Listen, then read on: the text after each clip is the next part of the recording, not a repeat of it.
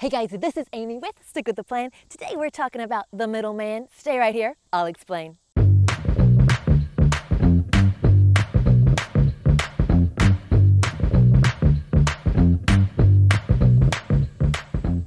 So glad you're with me today. We are talking about the middleman.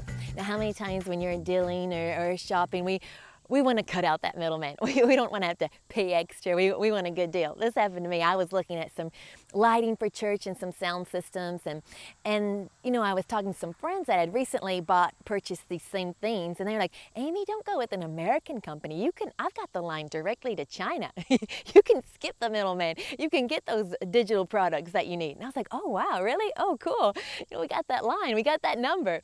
And you know, we're always looking for a better deal.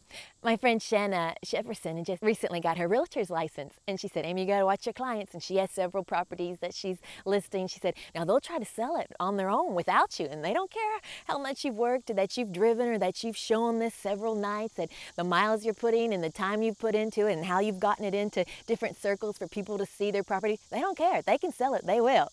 Everyone's looking to cut out that middleman. But the Lord spoke to me and said, now you have a middleman. And I thought, oh, wow. Well, I looked up that word middleman. What are you talking about, Lord? And it said agent. And I thought, oh, yeah, we do have an agent with the Lord. It is the Holy Spirit. Now, in John 16, Jesus was talking about the Holy Spirit. And he said, you have one that's going to lead and guide you into all truth, that he's going to show you things to come. He'll take what is the Father's and declare it unto you, that he won't speak of his own authority, but what he hears, he will give you that inside information. So when you look at the Holy Spirit like that, wow, well, what a super agent we have, a direct line from heaven. He may be our middleman, but he's not going to withhold anything from you. What he hears the Father saying, that will of God for you, that direction that you need, he's going to get it to you. That's why every morning I love to pray with my kids. We go from the driveway all the way out to the main road, and we pray, but we say, let's activate our superpowers. Let's acknowledge that agent that we have on the inside of the Holy Spirit. He's going to help us to pray. That's what the Word of God says. And well, he knows what's going to happen today and tomorrow, and he'll give us a jump start. He's going to lead us in what to say. What he hears from the Father, he'll declare it unto us. He'll tell us. He'll speak to our hearts. He's going to show us things to come.